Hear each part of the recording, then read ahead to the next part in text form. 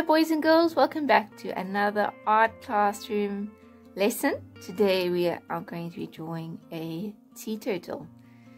I've got my pencil. I'm using whatever paper I have. Some of you have been a bit worried about drawing on line paper, but I think at a time like this when we're on lockdown, using line paper or using any kind of odd paper just adds to the story of the art that we are in this time in our history. So don't be shy. Don't think it's not worthy. I think it's actually part of the story of your art if your paper is just line paper. Our sea turtle has got a beautiful big shell. We want to leave space for his head, and then he's got big flippers for swimming. Sea turtles swim very far distances, so they have good size flippers. So my shell mustn't be too big. If I make it too big, I won't have space for his flippers. So we want a nice, just a medium-sized shell, but not too small either. So try and think about and visualize how it's going to be. We're going to start on the left, and we're going to do a sort of flattish line going along the top. And this is the top of his shell. His head is going to come out here. And I can sort of gauge now how much space is left for his flippers. If I made it too long, I can make it shorter or make it longer. And we're going to go down the side. Nice smooth curved line. And stopping in the middle. And let's do the other side.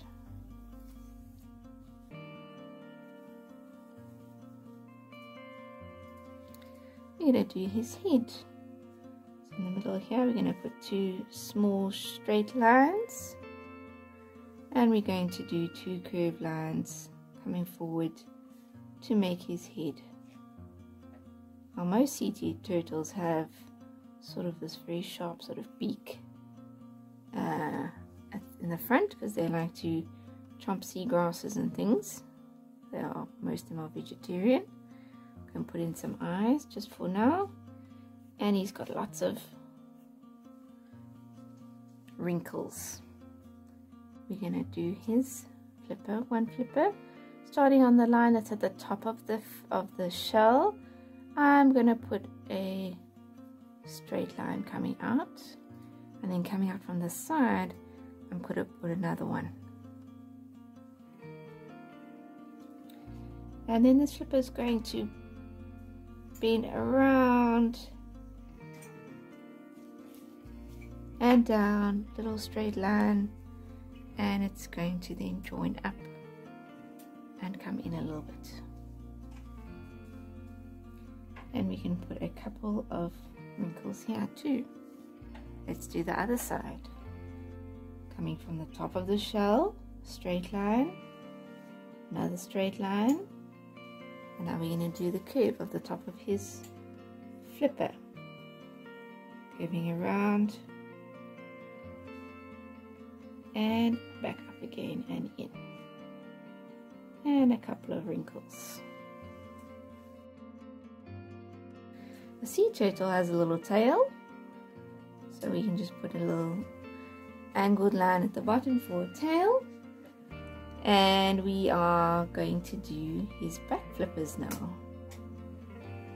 So start on the inside here. We put two marks to show where the flippers are going to start on either side of the tail. And we're going to do a curved line that goes out and back in. And do the same on the side. There we go. And then we're going to do the outside of his flipper. And the other side.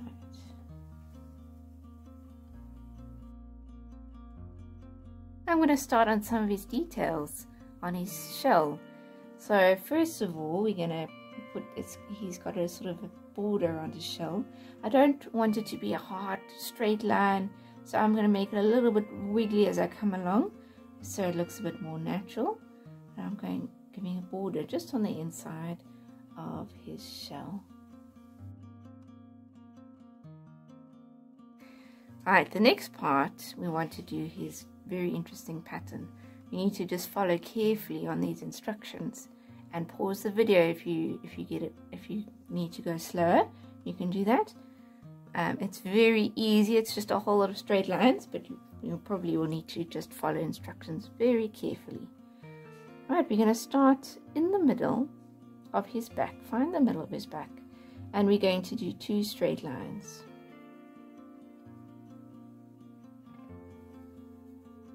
Like that.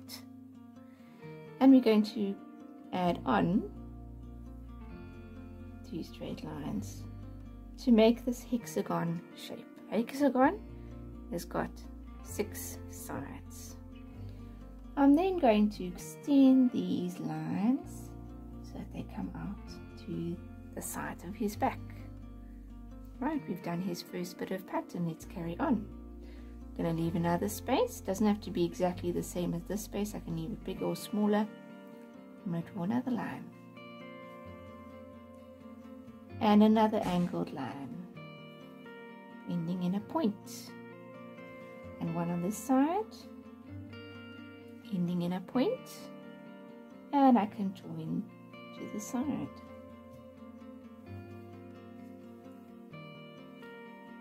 And I can join up to the top as well. Coming down, I'm going to make a bigger one on this side, I think. A nice big, so they're not all the same size shapes. I want some variety. So I'm going to leave a little bit of extra space. Straight line, angled line on this side. And I'm going to join up. I'll change the angle of my lines a little bit, just to give him some shape. Right. And lastly, in this border that I have drawn, I can add in some extra details.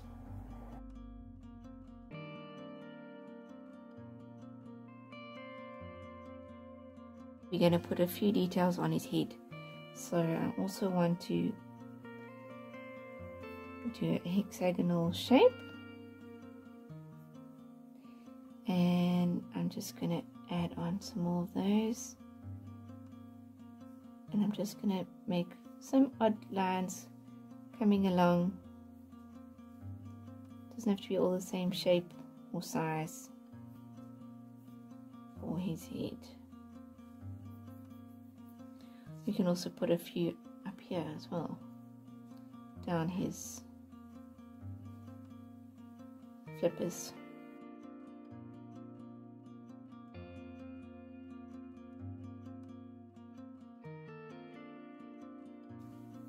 Here we go. Let's start coloring. I'm going to start with my light green, and I'm going to just give a general light green everywhere, and then I'm going to build into him a bit more.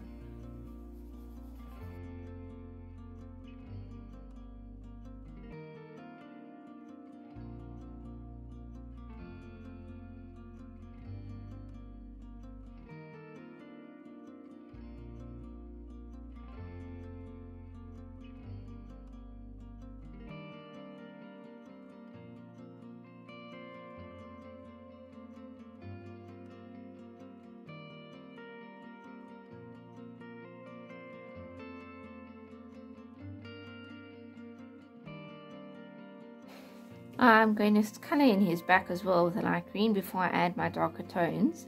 But now is an opportunity, instead of just colouring all across these shapes all in one go, if I give each shape its own attention, I'm going to get a much better effect. So I'm going to take the extra effort to do that.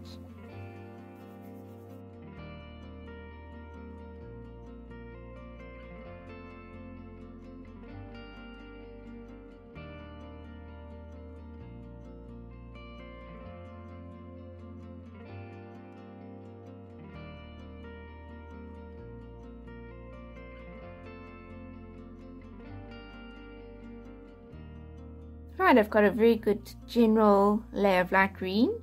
I've worked neatly. I've got a good base on which to work. I left his rim around the outside because I thought I might use dark green and brown for that. But I'm going to take my brown now and my dark green. I can switch between the two and choose as I'm going along. And I want to just bring out a little bit more of these details that I've put on his head, on his flippers, and add in some shadows. And we've been practicing this quite a lot in our previous lessons, so hopefully you're getting more comfortable doing that. But to start off with, I can at least sort of go around some of these shapes. I'm going to using the brown first. Let me put some brown around his neck, where he's got those creases around his neck. The pencil is not so pretty, so I want to cover that pencil marks over with my brown pencil.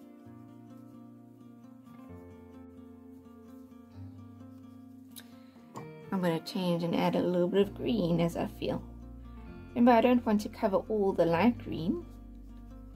I want some of that light green to show, but I can add some different tones of other colors as well.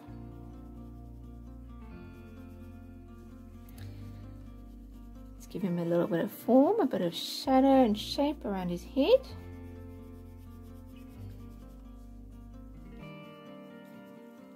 Use a bit of brown as well.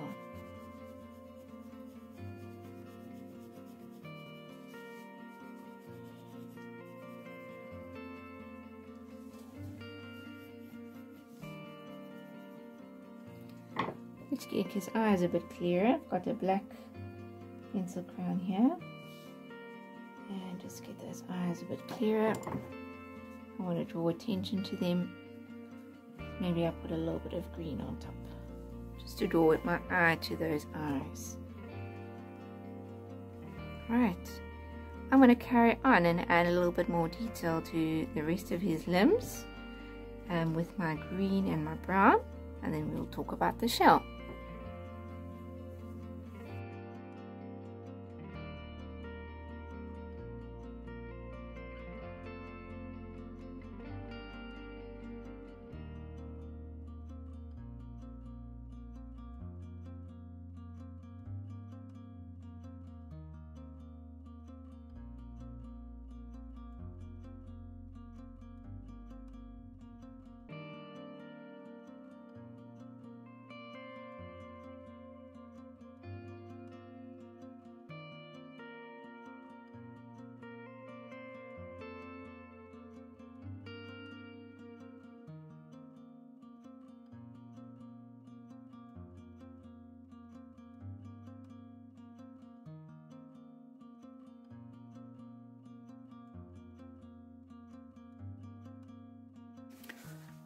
Come a bit closer, you can just see I'm making lots of sort of scribbly marks. I like green shining through, but he's giving him nice texture on his shell.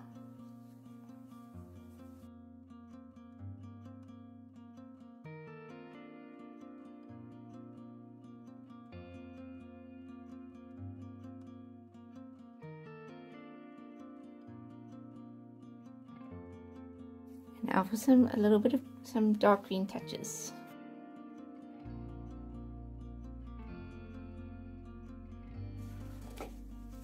We have a close look again. We can see that my light green, I spent effort to do that very neatly, but I'm adding a lot of texture just with very loose lines with my other darker tones, and that works so well. But my neatness that's going to give my picture a good neat finish is from my first light green layer, and then I can be creative in adding my tones and my textures after. I'm going to finish them off now just by coloring in this final part.